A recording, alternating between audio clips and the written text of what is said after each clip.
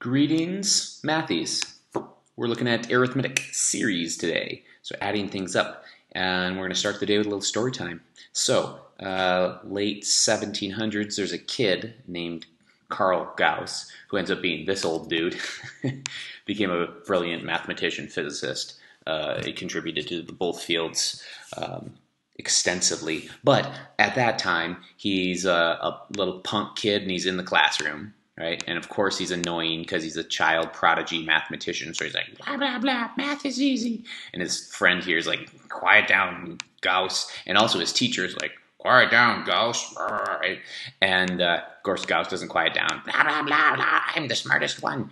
And his teacher tries to just make him be quiet by giving him a menial task. He's like, Gauss, quiet down. Why don't you add up all the numbers? Tries to give him something to just like blow him off, like, I'll add up all the numbers 1 to 100 and shut up until you do that. And Gauss is like, and then he kicks out the number 50-50. 50-50, 5,050. And his math profe there calculates the number and he's right? But he does it like this. That's the legend anyway. We're going to see what he did with series. And we're going to do the same thing, and you can feel like a math prodigy yourself. Sweet. So, let's play the same game that Gauss did, but let's not do 1 to 100. Let's just visualize it on a smaller scale. So if we were going to sum up all the first numbers 1 to 10, we're going to find a finite, means there's a limit, and it's arithmetic because you're jumping from one to the next by adding. Boom, boom, adding plus 1, plus 1, plus 1.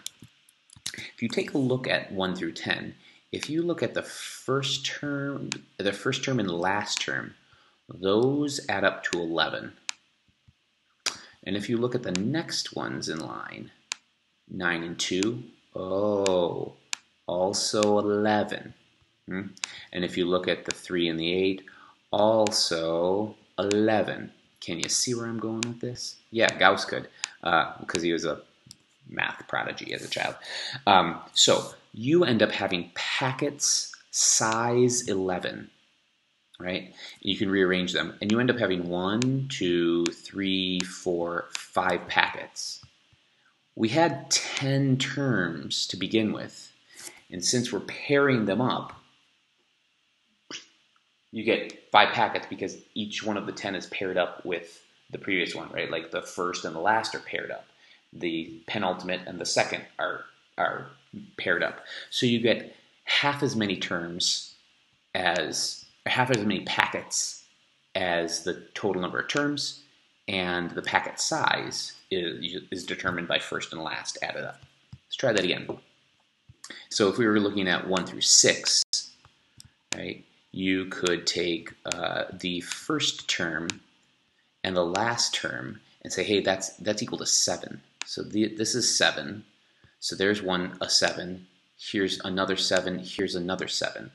So there should be 3 sets of 7.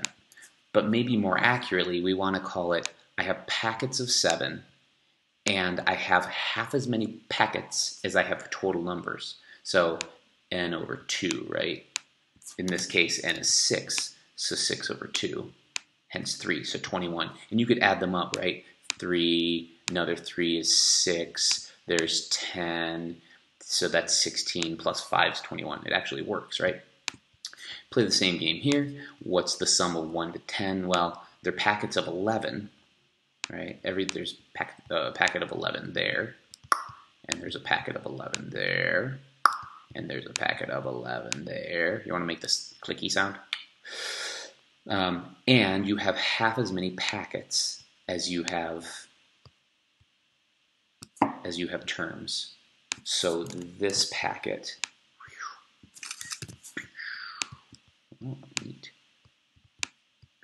right? The 1 and the 6, the 2 and the 7, etc., etc. You get 5 packets, half as many packets as terms. So 11 times. So it's packet size times the number of packets, which is half as many terms as packets. So you should add those up, and it should be 11 times 5 should be 55.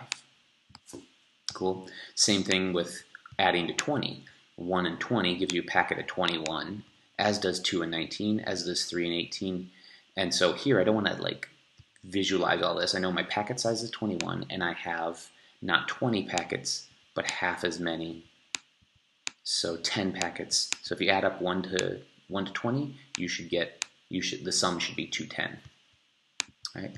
And that's pretty cool because we can generalize that in this fancy equation. All right? This is in your formula booklet, but this is your packet size, first and last added up, right? First and last added up. And this is how many terms you have, n terms. Here it's 6 terms, so therefore you have half as many packets as terms, right? And Gauss is so impressed. Word. So you try it. Look me in the eye and tell me this dude's not gangsta. That's Gauss also. I mean, that's not Gauss's quote, that's Gauss's picture. All right, you try that.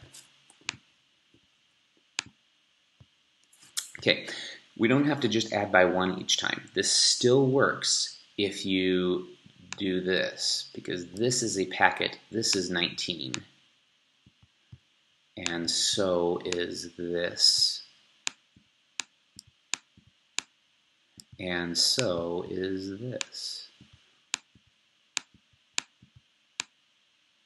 And so we could add up those 19s, or you could use that initial formula. The S means you're summing, so the S6 means I'm summing the first 6 terms, 1, 2, 3, 4, 5, 6. So I'm looking for S6 in this, and we would look at, this is n over 2, so 6 over 2, which means there's 3 things to add up.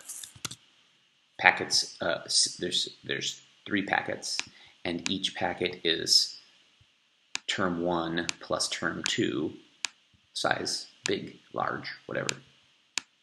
So 3 times 19, which is exactly what we expect. Now, it's a lot easier when there's 6 numbers just to do it like that, but when you have more terms, use the formula, right? So 3 times 19, multiply them, move on with life. All right, take that same idea and try this one.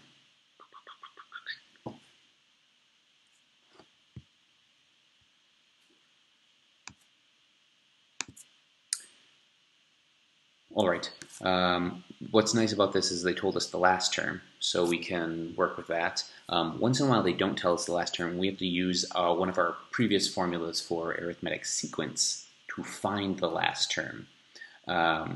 Oh, and I guess maybe you need to do that in here, because check this out, like this is U1 obviously, but they don't tell me which U this is.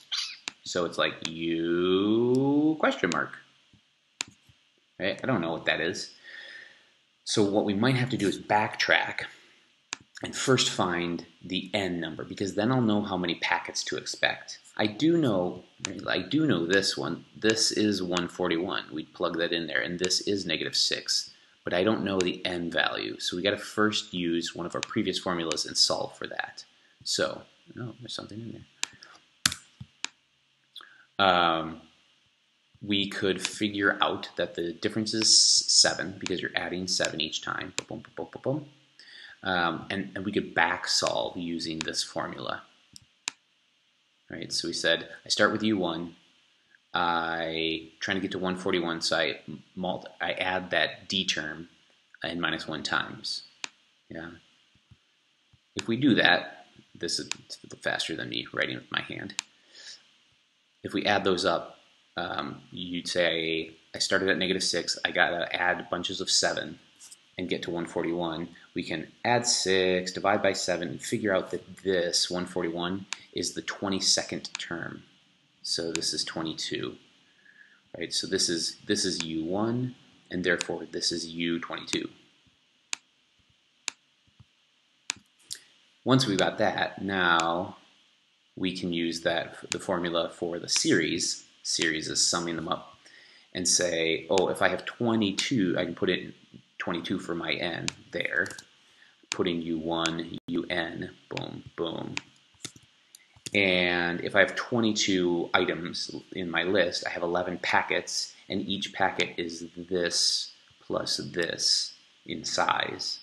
Then we can multiply those two into 1485. Cool? All right, you try that with this. Find the sum of that to 50 terms. Oh, it tells you the answer, but we're going to pretend we don't know that.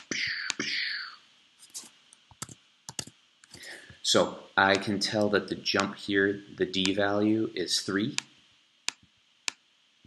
I want to go to the 50th term. Now, one way to do that is to first use UN, U1, there's U1 plus 3 times, let's see, it'd be 50. I want the 50th term, so 50 minus 1, 49. Right? And you could find UN, whatever it is out here, right? 2, 3, 4, making stuff up. We could then use that in here. Alternately, in your formula booklet, they have this equation, but they also have another equation that looks like this. There are 2 of them all lined up back to back. It's pretty obnoxious. But what they did with this is they took this one, they said S sub n is n over 2, and our packet size is U1 plus UN. Right? But we have an equation for UN, right? UN is U1 plus a change, a D value, n minus 1 times. And instead of using the two equations back and forth, some of you might choose to embrace this one. I haven't quite because I don't remember it, but I do remember the other two. I've internalized the other two. And they take, instead of this UN, put all of this in place of it and simplify, and you get that, right? It's definitely in your formula booklet. You'll always be able to have it and use it if you want to use it. Personally, I find it burns my time, especially since I know the other equations by heart, I guess, because we've used them so much and they make sense. So we do that, and that's where they get 2 U1s. There's one there. And then here's this n minus 1D. This is just this. Personal preference, personal preference, right? What's nice about this one is you don't need to first calculate UN, but also then I need to look it up in, like, I don't know, the formula booklet, right? So let's just use it and see how it would work.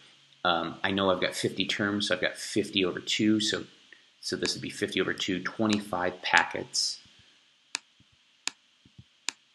I've got 2 sets of U1, one there, so 4 and 4, so 8. The D value is 3, and n minus 1 is 50 minus 1 is 49. And then you just grab a calculator and start crunching. Spoiler alert, 3875.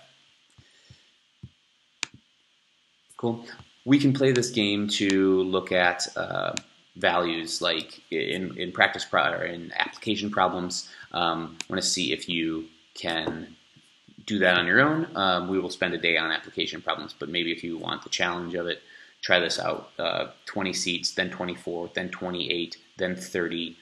There's 30 rows in total, so how many total seats, how many can you fit in there? Maybe draw it out, but essentially we know n, and we know a few of the starting conditions. Cool.